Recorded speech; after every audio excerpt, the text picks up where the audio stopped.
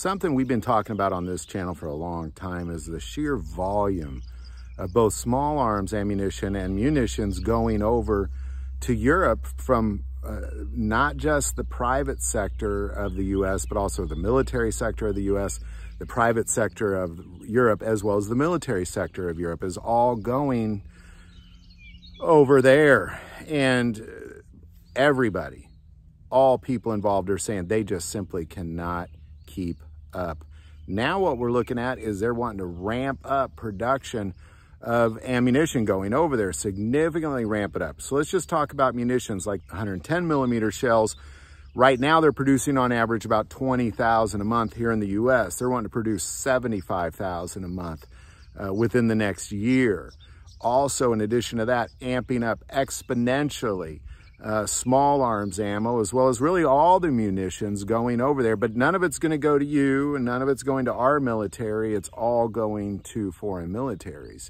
Now, the problem with this is really the same thing that we had whenever we were dealing with the ammo shortage a few years ago, was that it was really a raw material shortage.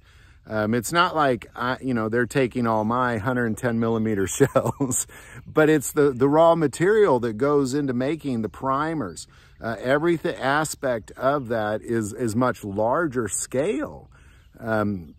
So right now, Pentagon, the U.S. Pentagon is saying they intend to massively ramp up ammunition production within the next few months up to a year.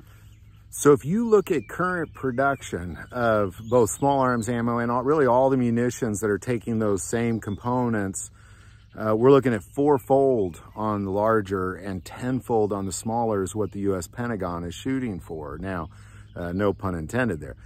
Now, what I will say is that I think anybody that wants to ramp up production of ammunition, this is a good idea, especially when you're saying you can't keep it up. So this is not a doom and gloom video. This is good news because they are ramping it up significantly. But the bad news is that it's all going elsewhere, and all those raw materials are also going elsewhere. This is really the problem. Ramping up production, not a problem. Sending them elsewhere, that's a problem. So again, I'm going to kind of go back to that raw material issue. All of that is getting consumed and being sent. Again, ramping up production, great idea. Sending it all over there, this is a really bad idea. But any thoughts or insight, especially any insight you might have, here at Lake City Ammo, that's production going up a big amount. But again, that's not making its way to us at all. So any insights you might have on this, definitely put it in the comments below. If you like this video, click like and subscribe. Feel called to support this channel with Patreon. That link is also below. But the most important part of this channel is we take prayer requests. So please don't ever hesitate to send that in. Thank you for watching this episode of God, Family, and Guns. And as always, love God, love your family, love guns.